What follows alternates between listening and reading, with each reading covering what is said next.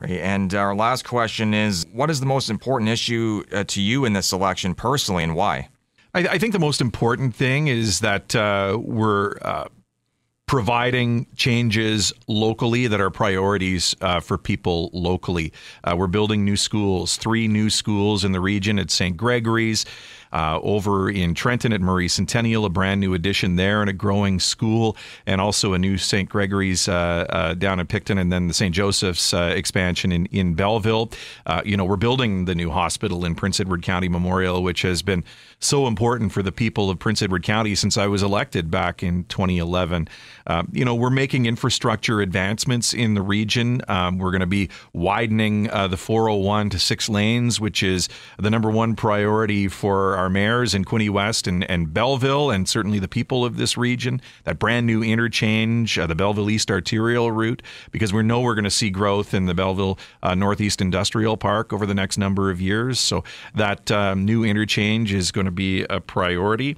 And that we're creating the first conservation reserve in our province since 1999, and it's going to be happening on the south shore of Prince Edward County. I made a promise to the people of Prince Edward County 4 years ago that we would keep Prince Edward County naturally green and turbine free, and we want to make sure that we're protecting that block of land well into the future. It's the last undeveloped shoreline of Lake Ontario on the north side here in Ontario, and we're going to protect that piece of land. So there's still, a lot to be done here over the next number of years. We want to create good-paying jobs with bigger paychecks, and it's all part of my mandate to make sure that we're making Bay of Quinte the best place to live in Ontario. Yeah, and the conservation reserve you mentioned there. So is that climate change is a big, it's coming from all angles, from different nature and conservancy advocacy, but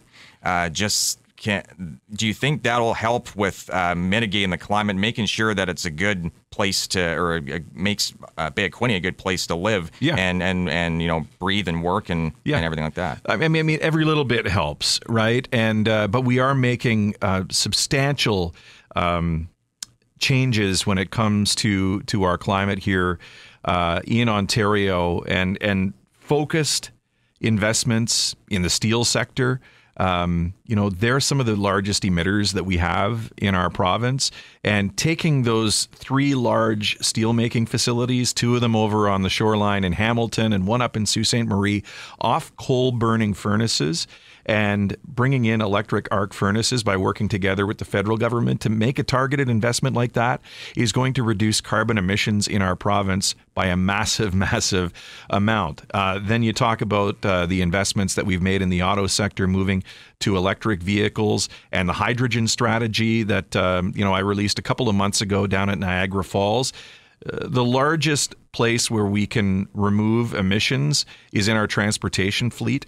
And the development of hydrogen hubs is going to allow us to move from the big rigs that are currently operating on fossil fuels to hydrogen is going to make an enormous difference in our province in cleaning up our environment. And then there's the whole small modular reactor piece, which isn't just going to impact emissions here in Ontario by bringing in that small modular nuclear reactor, but we're going to be able to deploy these small modular reactors around the world in coal-burning jurisdictions. We signed an agreement with Poland already to buy 10 of these small modular reactors so they can get off coal. This is a technology that is going to be first in class. We have a first mover status on this, and countries around the world, including those who are neighbors of Ukraine and Russia that are currently reliant on Russian natural gas, are very, very interested in buying this technology, which is going to clean up emissions around the world, but it's going to create employment right here in Ontario in our nuclear supply chain too. What is the most important issue in this election for you personally, and why? You know what grinds my gears, Nicole? No. Tell me. My kids. It's really about my kids and their friends who, over the last 2 years, have been struggling. There are a lot of youth in our community suffering with mental health. There's a lot of kids in our community who are homeless, couch surfing, addictions, self-harm behavior, suicidal ideations. Like, these are very real problems in our community. And for the last 4 years, and especially during the pandemic, our governments, with an S, failed our kids. There was nobody reaching out to agencies and asking them, how can we help you help the kids you are serving? They're left on their own. There's nobody thinking about, except for the NDP, how are we going to help these kids get those wraparound supports they need to feel valued, to feel loved, to feel heard? Because they don't feel heard. There is this idea that kids are bad, those uneducated high school kids causing trouble in our community. Well, you know what? Those kids have had some really hard years. You don't know their story. You don't know the challenges happening in their homes. Maybe they're not feeling safe at home. Maybe no one's actually listened to them. Maybe they have autism, and because the portfolio has been completely destroyed by the government, they are not seeking the services they need. You don't know what's going on in their life. So I like to say to people, ask them, how are you doing? Say hello. These are good kids. They've just had really crappy things happen to them. And a lot of these kids are very, they're not confident that as adults, we're doing the right things to address what's important to them, such as the climate. They are mad because they know by neglecting climate up until this point that if we don't fix it now, they are going to pay the price financially and health-wise for our neglect. So as adults, we need to stop thinking about us and our needs. We need to start making decisions that are best for our kids, because they're the ones that are going to be saddled with debt and health issues and mental health if we continue to elect a government who prioritizes the rich and the wealthy over our youth and people who just want to have a good life. And it hurts me. This is why I'm running, because I see people in my community who just want to be listened to, who want to feel valued, who want to be cared for, who wants their government to actually give a insert explicit, because they don't. And there's a lot of distrust out there, and I don't blame them. They've been ignored. And so the NDP, we want to fix that. Me personally, I actually get things done, and I have the receipts to prove it. And I will always prioritize youth, marginalized, oppressed, those with disabilities ahead of adults who are white and able-bodied. Sorry.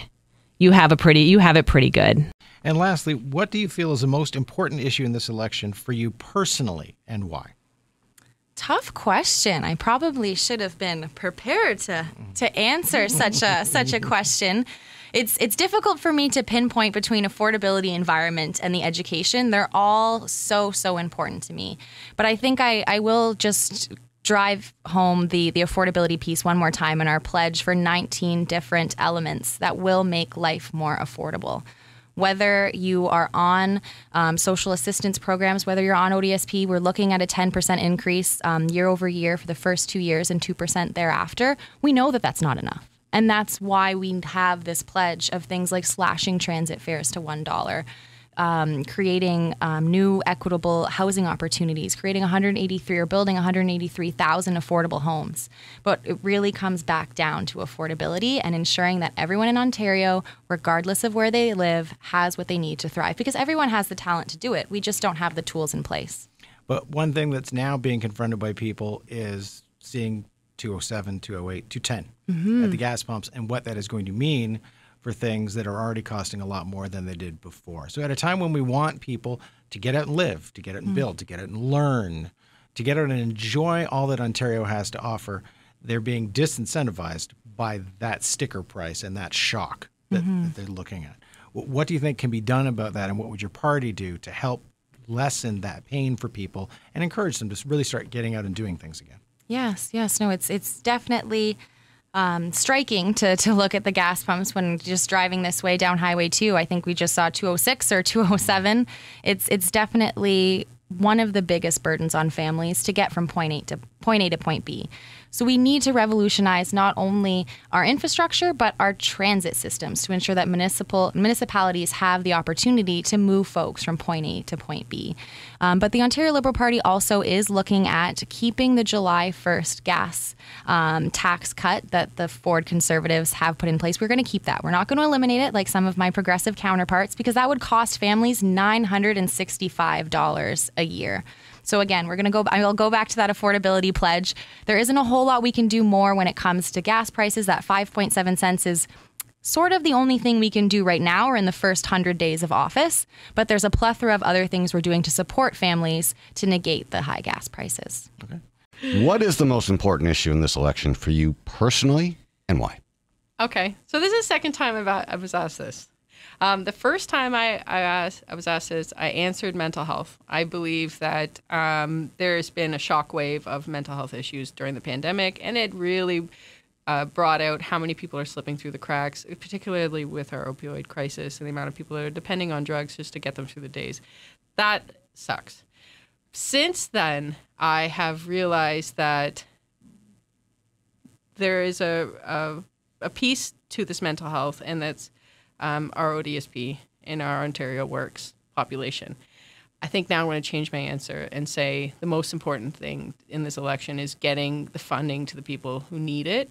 And by doubling our ODSP and doubling our Ontario Works, we're going to lift a group of people that are being legislated into poverty that would have more opportunities and would be able to positively contribute back into our economy if given the opportunity. But we're not even giving them the opportunity. We're just letting them wayside and deal with their own problems, and that's not going to happen anymore.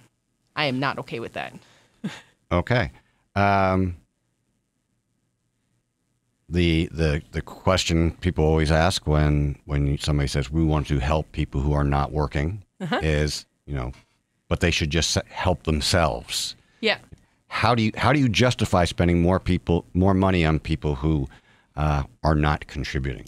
Well, first of all, the people on ODSP have been designated by us that they cannot work. So why are we forcing them into poverty? Because we said that they are ineligible to be part of the workforce. That's number one.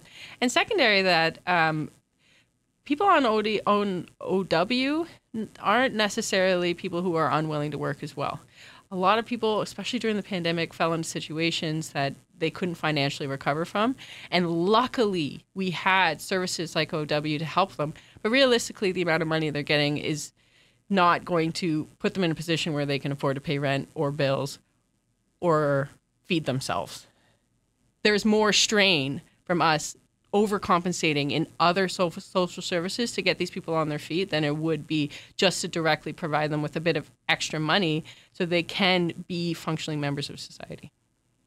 You've talked a lot about healthcare being a very important issue to you. Is that the most important issue in this election for you personally, or is there another? And why is it the most important, you feel? I wouldn't say healthcare is the most important. I think the issue that actually prodded me into this position where I'm actually running for office, which I never thought I would do, is related to transparency in government. And the way that the Ford government used the emergency measures to basically step around the legislature and also take away some of the charter rights and freedoms of the citizens. That was the thing that probably upset me enough to want to take some action. So I have some familiarity with emergency management and the legislation that we have. I was in the fire service for 30 years and much of that as an emergency manager. That legislation was never meant to be used the way the Ford government used it. That is a short-term solution for something like a major weather incident, an ice storm or a hurricane somewhere. It's meant to be put in place temporarily for a short term, and if it affects people's rights and freedoms, it will be only for a short time. Once the government extended that, and then they went further by extending the powers, even though they had canceled the state of emergency, and were still infringing on the charter rights of Ontario residents. That became the most important issue for me. And I think there is a need to revisit that. When I was working with that legislation, I always thought that it had the potential of going too far. And I think the Ford government took it too far. And the worry is that it's too easy now to say, well, that's an emergency. I'm going to declare an emergency, I'm going to issue some orders.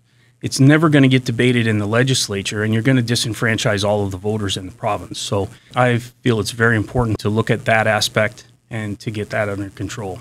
So what specifically would you look at to make sure that that does not repeat itself or happen again? I think there needs to be a harder time limit on that. An emergency, in my experience, a true emergency, doesn't last for more than a month mostly. You could come up with scenarios where it goes out to maybe 3 months.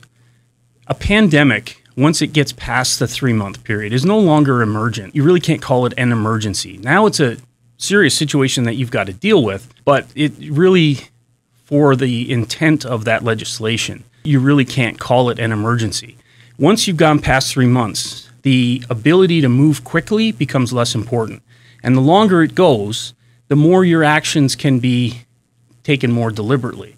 So once we got past the earliest stages, there really wasn't the need for the government to be able to act without consulting with the elected members of the legislature and thereby interacting with the voters. They took it too far, and I think we just need to make sure that we have more control over how that thing is used in the future. That was an issue you had brought up a time or two. One of our concerns is to try to get Ontario Hydro, Ontario Power Generating, and all of the delivery of electric utilities to Ontario residents is way out of whack. We are the most expensive electricity market in North America. A lot of that has to do with poor management in the past by other governments and so on, but one of the big things that's drawing a lot in from the government is our efforts at using renewable energy. Now, we all know that reducing carbon emissions has been a big priority, and past governments have done a lot to try to bring in those renewables. The problem is it's not being done efficiently. Those renewables are not the answer. We have wind turbines that are costing us over and above the high cost of our hydro. The government is pumping in subsidies to the tune of $200 to $400 million a year to keep those things running. They operate at a very low efficiency. They might provide on a good day maybe 17%, I believe was the high that I've seen. And most of the time they're delivering about 8% efficiency. It's costing us a lot of money. Those things are only hit and miss because obviously they're dependent on the weather. Those wind turbines are like really expensive big billboards that say, look at us, we're trying to solve climate change. And then solar panels, those things, I think they're a little more efficient than wind. They have about a 20-year lifespan, and the majority of those that we're using, they've been made in China. The solar panels that are made in China are built in coal-fired factories. So in order to save a little bit of emissions by using solar energy, somebody in China is puking a whole bunch of coal exhaust into the air. Climate being a global thing, one sort of seems to outweigh the other. Our view is that the more reliable and more viable non-emitting energy source is nuclear. And we believe that we should be taking the money that we're currently pumping into renewables and improve our nuclear facilities. Germany recently got rid of all their nuclear capability, and they bought renewables. They bought wind turbines and solar, and all of that is backed up by natural gas because those renewables are not reliable to the point where you can rely solely on renewables. They paid the equivalent of $580 million US in order to get rid of those nuclear facilities and put up those renewables. If they had spent that same amount of money on improving and updating and increasing their nuclear capacity, they would now have enough capacity to deliver all of the electricity they need for residential, for industrial, and even for future power grid needs for turning every vehicle in the country electric. Nuclear has gotten a bad name in North America. A lot of it is ungrounded. It is safe. It is clean. It is the better answer. So that is one of the issues that the New Blue Party also puts forward.